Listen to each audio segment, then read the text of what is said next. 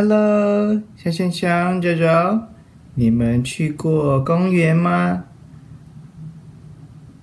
嘿，公园有溜滑梯、荡秋千，但是很多小朋友他们喜欢去公园，主要是要跟别的小朋友们一起玩哦，一起玩才更快乐。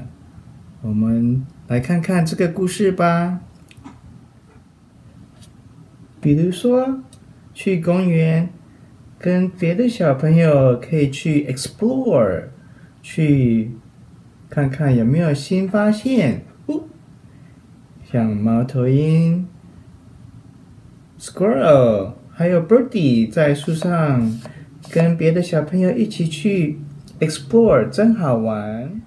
还有跟别的小朋友一起玩跷跷板 teeter totter， 一高一低，一高一低，真好玩。还有跟别的小朋友还有动物们一起喂鱼、看鱼，还有喂小鸡鸡，真好玩。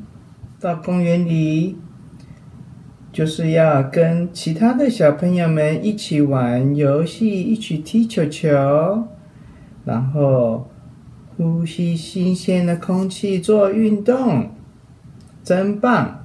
你认为呢？故事就结束了，好看吗？